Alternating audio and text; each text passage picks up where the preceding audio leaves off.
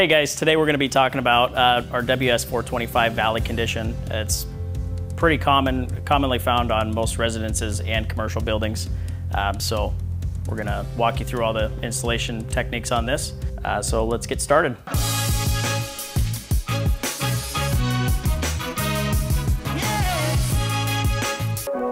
This is the Metal Roofing Learning Channel, brought to you by Western States Metal Roofing, where you can find a variety of colors and finishes, all while saving by buying factory direct. Use of the following video content is subject to the warning, disclaimer of warranties, and limitation of liability as set forth on this screen.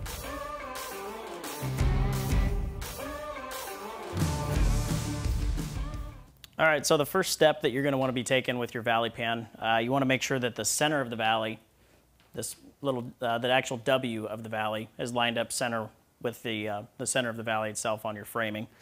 Next step, you're going to want to come down to the edge of your bullnose eave that you've already installed and make sure that your corners here are lined up. So once all that's in place, you're going to have to go underneath the valley pan, trace out where your eave trim comes across and all the way through. It's going to be a little bit hard to get video of that, but I will get going on that. We'll kind of flip it over and show you guys what we came out with.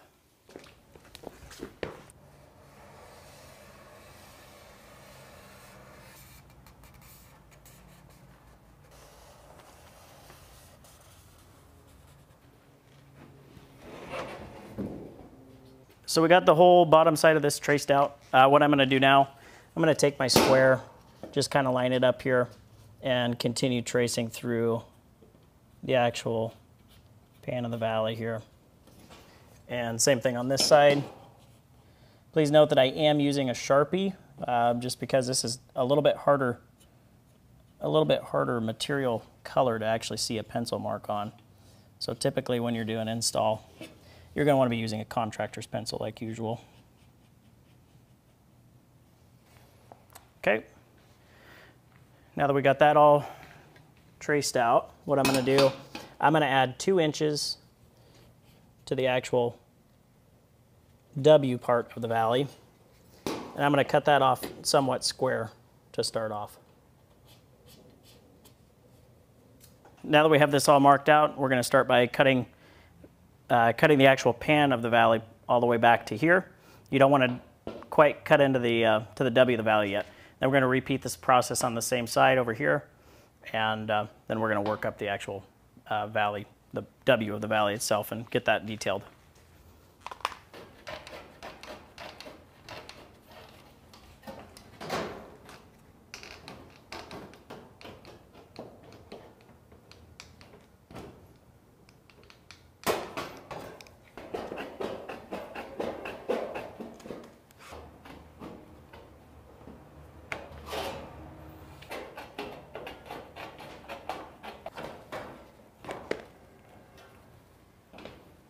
Now that that's done, we'll just trim this guy back until we can flip it over.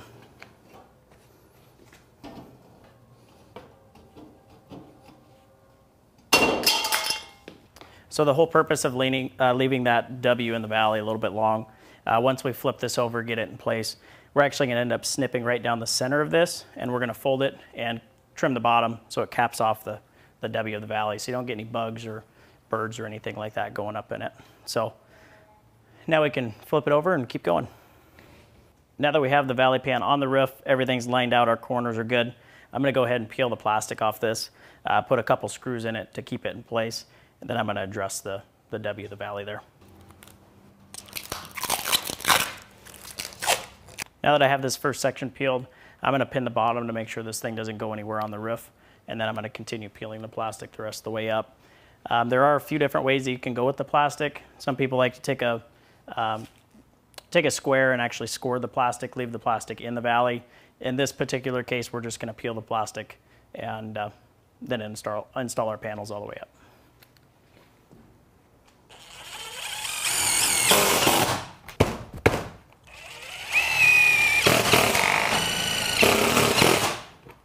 So in this particular instance, since we're just basically installing this on a single pitch roof, what I'm going to do now, I'm going to go up to the top. I'm going to trace out everything just like I did down here on the bottom. You can leave your 2 inches up there to close off that top, and your top peak trim will come together on the corner. If you're running a valley-to-valley condition to where there's, for instance, a dormer, you're going to want to run the, first of all, fold the top down over the other valley, and you're going to want to run the W of the valley usually close to 2 feet long.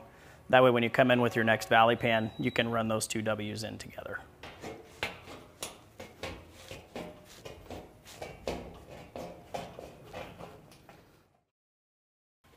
So we finished trimming up the top of the valley pan. Now we're going to go through and finish fastening everything down. We recommend fastening roughly every 12 inches on center on both sides going all the way up. If your engineer specified something different, I would go with what your engineer is recommending. So we're just going to stick with our standard installation for now.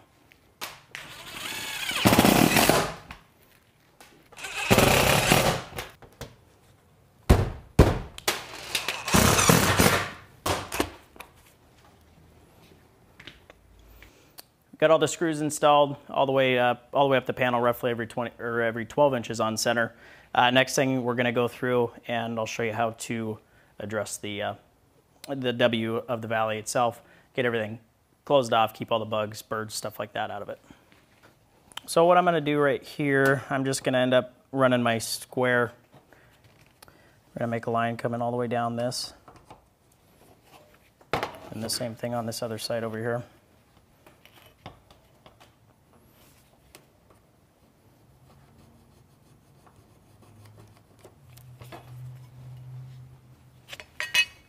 And from there, you're going to take your snips. You want to go right up the high of the valley here.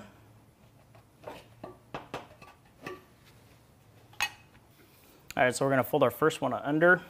So one thing that we could do, we can make just a rough mark here on our piece.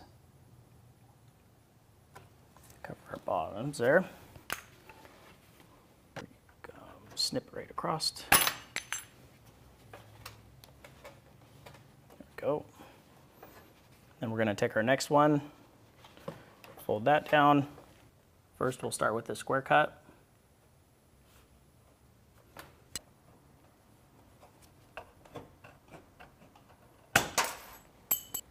From our outside, we're going to fold that down, and we're now going to square cut this one straight up.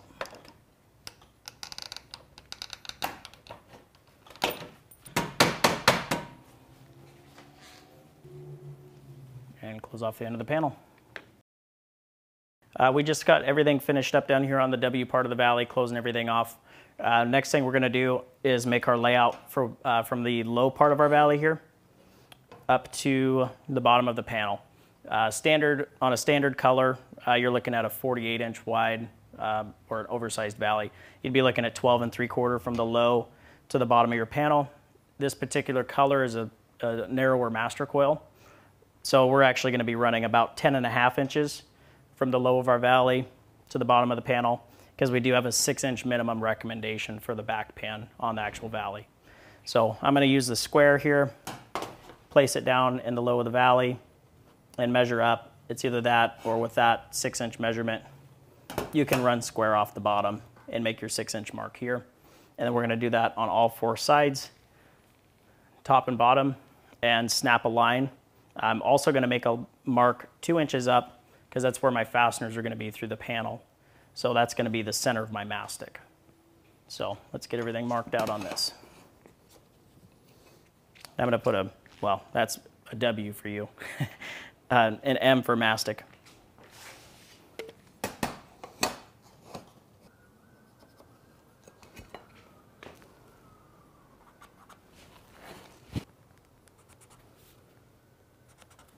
All right, so now that we have everything marked out top and bottom, we're going to go through and snap 2 lines with a chalk line. You want to make sure that you're not using a permanent chalk line. So they have multiple different types and colors of chalk. So just make sure that you're using. Typically, a blue chalk is not going to be permanent.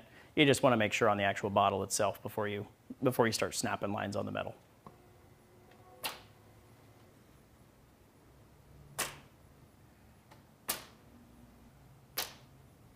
Now that we got both of our lines chalked, we're going to run our mastic up both sides, and then we can start paneling all the way across.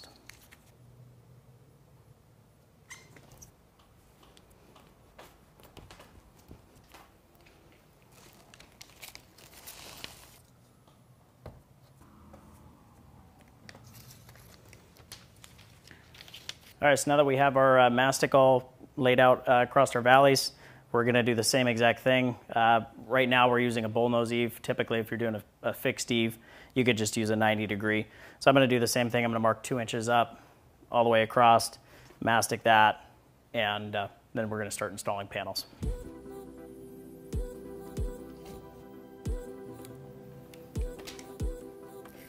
To learn how to fasten your panels for a fixed valley installation, or a more common floating valley condition with joggle cleat, watch our step-by-step videos.